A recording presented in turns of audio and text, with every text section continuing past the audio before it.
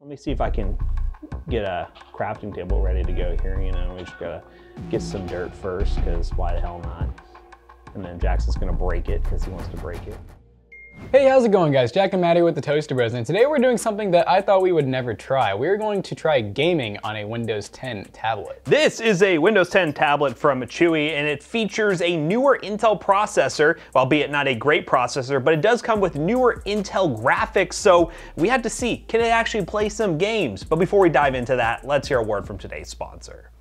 Today's video is brought to you by Banggood, a global online shop where you can find some awesome tech at great prices. Today we have the Gamma K TK68 mechanical keyboard, which is a wireless 68 key keyboard that can connect via Bluetooth 5.0, 2.4 GHz, or in wired mode with the included USB Type-C cable. It also comes with hot swap switches with support for 3-pin or 5-pin mechanical switches, a built-in 1900 mAh rechargeable lithium battery that can be used in backlight mode for 6 hours or 24 hours without backlight for really awesome wireless connectivity. The included Gateron switches are also super smooth and provide a great typing and gaming experience.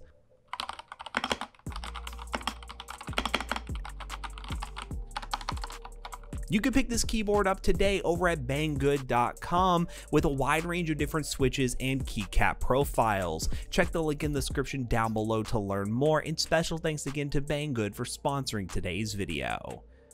So as many of you may know or remember, Windows 8.1 when it came out was really popular because they wanted to use it with tablets. And that's why for many people like us, we hated it, but they made it very tablet-like interface. And then Windows 10 came out, everybody loved it because they went kind of back to the Windows 7 traditional way, but they kept a lot of the Windows 8.1 features that make it able to work well with the tablets. So this is like one of the last companies to actually still make Windows 10 tablets, so we're kind of interested to see how it works. And it comes with Windows 10 Home, a processor, a keyboard, and an actual stylus. So you get like the whole combo here for under $300. So if you're someone who really wants a tablet and wants a Windows experience along with it, could this be a good option for you? Well, I think so, but we're just gonna open this thing up and see for sure. So this is supposedly a keyboard. Yeah. So let's go ahead and see what we get with the Chuwi keyboard. I think it's like one of those little like membrane, like not that great, like foldable case keyboard kind of things. Yeah, oh, it has a case. Yeah. Yeah, okay, so it actually comes with a case.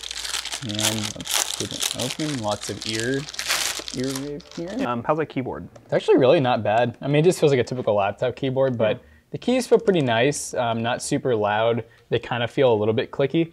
And it looks like we have some sort of like, I don't know if that's just a cover for this or if the tablet will actually go in it. I get the buy the tablet go in it, but it's only one way to find out. Yeah. Okay. And well, let's open the stylus. Stylish, gotta see what's in the stylus. We can't skip the stylus. So for a lot of tablet people out there, you know, one of the reasons you want a tablet is maybe to do some drawing and stuff, and it really doesn't seem like they cut it too short. It actually comes with like an extra, I guess it'd be like the pen, right? I mean, it looks like it's the same thing. I don't really understand what it's for, but it also comes with what I can only assume attaches to the pin. You know, I don't know, man. This is all foreign technology, but it looks like it comes with micro USB, plugs in right back here. So that's nice. It doesn't take like a battery or anything. This does have 2 little macros on it, probably for like arrays. You can probably customize them. It looks really nice though. I mean, it feels pretty sturdy. So now, you know, we just got to open the actual item that we're excited about here. And you know, we'll of course test out the stylus. We're obviously going to use the keyboard and trackpad. I don't know if this thing will have any USB on it, because that'll be something kind of interesting. It's like, you know, maybe we can use a Bluetooth mouse, but obviously when you're gaming, you aren't going to want to use that. That's not going to be very fun. So let's go ahead and just get everything out here, and then we'll go through the contents of the package. Yeah, that Intel Celeron N4500, it is only a dual core, and that's the main downside, is just having 2 cores nowadays. Not the greatest, but it comes with 6 gigs of RAM, that adapter. EU power, oh gosh, EU power adapter. Yeah, and a 128 gig SSD. It does come with the US one though, standard. You can take the front of this off, like it slides off, and then you can get an EU one on there. It uses USB-C to charge. Pretty awesome. Modern. So you might actually, yeah, you might be able to easily get other chargers for it. This is probably just, you know, something we don't read because we can't read. But the tablet itself is a pretty standard sized tablet. I think it is a 10.1. 10.1, that sounds about right. It doesn't even say it on the box. Yeah, it says it on there. It says it on here. So we have an IPS 10.1 inch display. It's actually 1920 by 1200. That's a pretty big resolution for an Intel Celeron to push. But Intel Celeron N5400 that has the UHD, it's 350 graphics, which I'm not super familiar with. I know most of the newer ones come with much higher end ones, so we'll have to see how that does. Keyboard with a docking station, which goes right here. Let's see, we have technology for a stylus pen, and it is touch screens. Wow. Believe it or not, it is a touchscreen tablet. It looks like it actually has, I think those are speakers. I thought maybe they're USB-C. Oh look, we actually have some ports. We have a micro SD card reader. I don't even know what that is. Is that like some type of HDMI out maybe? Maybe like a mini display port. Mini display port. It's already turning on. I don't think I pressed anything. But it does have 2 USB-Cs. So there actually is hope for hooking up a I have a dongle we could use. We do. We have some, and I think we bought some too. Yeah. Remember the company that sent us all those? We have like 10 USB-C to 2.0 adapters, so we might finally get to use them. But it actually looks like it's just booting into normal Windows 10, which is real. This is weird to see on a tablet. Let's see if it fits into this. This has a big camera. Look at that. Camera. So yeah, it just pops right into there. Easy peasy. Let's see if our keyboard can still connect with this on here. Okay, so that's what those things that look like USB ports. They're USB-C. They're literally just like little. Okay. It's supposed to be magnetic too, I think. So it should just kind of maybe click into place. I didn't feel it clicked very well. Oh, ooh, there it goes. Nice. That was a nice click. Does that have a kickstand? It does. Look at that. It's right on here. It's magnetic. It's, oh God, really hard. Yeah, it's stiff. Wow. I mean, feel that. It's not bad. No, it's actually pretty sturdy. And then we have like our little look at that. I can, ready to go. It has the loading cursor. This is actually really cool. I think we have never checked out something like this before. Because honestly, when they were kind of getting hyped up, they were really expensive and they weren't really any good. Like these made no sense because you could just buy a tablet. And if we're being honest, Windows was never really designed to run on a tablet. I mean, that is what their intentions were, but you know, you had like these really nice Apple tablets that just ran so much better with iOS. So it's interesting to see a full Windows 10 capable, which, you know how much storage? These have 128 gigs of SSD storage. I don't know if it's an actual SSD. It is an actual SSD. Yes. It's not that crappy like USB style MMC storage or eMMC. So that'll be pretty cool to see. And we do have an SD card reader, so you could add more games. We can get Warzone on. Heck yeah, Warzone, yeah. All right, let's type gaming real quick. Or type gaming. That'll give it like 10 more FPS. Yeah, no, this really isn't too bad of a typing experience. We're gonna go no password. Yeah, this video is going to be a little bit different from the norm that we do here because, I mean, yeah, we're going to test it in gaming, but in general, we're going to recommend this as just a general use computer too, because at under $300, if it does work as a general use computer, having a tablet functionality for just like basic games with touchscreen and just having this whole like setup could make a lot of sense for some people. All we gotta do now is wait for this to actually load in, install some games. I'm thinking like Minecraft or, I don't know, Bean Battles. We'll see if we can get a actual mouse working as well, because I think that'd be pretty nice to have. Yeah, and then we'll keep this on power and then just kind of see what we got here. Okay, so we are now ready to go in Minecraft. The FOV is kind of ridiculous, so I apologize for that. But wandering around, we're getting about 40 to 50 FPS. The UHD graphics are pretty much pinged at like 90%, but it does look like the CPU is the bottleneck.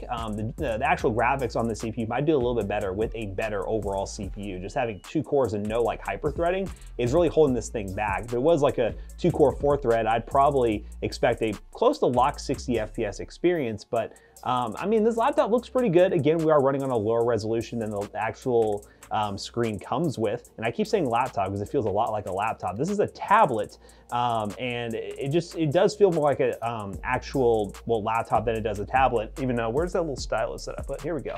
Can we actually interact in Minecraft with a stylus? I don't even know if there's anything I can even do with this. No, there's nothing. So there you go. No point in that. But I mean, it's still playable. Let me see if I can get a crafting table ready to go here. You know, we just gotta get some dirt first, because why the hell not? And then Jackson's gonna break it because he wants to break it. All right, FPS I see seems to be going anywhere between 45 to about 50, occasionally hitting that frame rate limit of 60. So it's not exactly where we want it to be, but it's a little bit better. The other games that I did install, I have very little hope of actually working.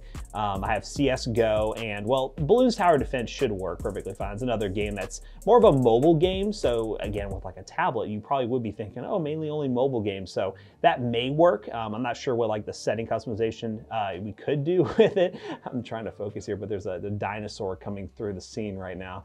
It's like we're back in the the prehistoric times. But yeah, there we go. Minecraft, close to 60 FPS. It makes dinosaurs come out too. So let's try another game, shall we? All right, guys, the next game we'll be playing is obviously a game that'll work perfectly fine on something like this, Balloons Tower Defense. Woo! I'm in like the tutorial mode because, well, I can't really skip through this, so we're just gonna, go ahead and do what it tells us to do. Let's place one right here and hit start.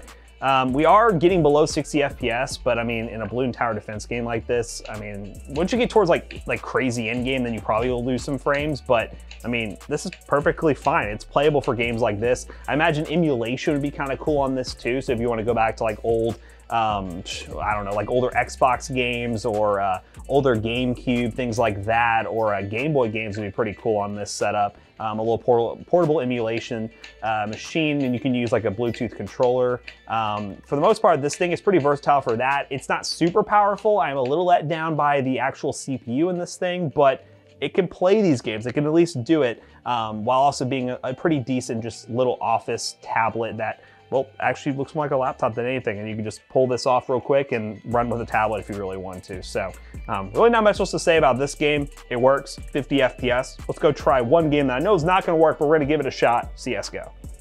All right, guys, as you can tell, we're trying so hard to do a CSGO here.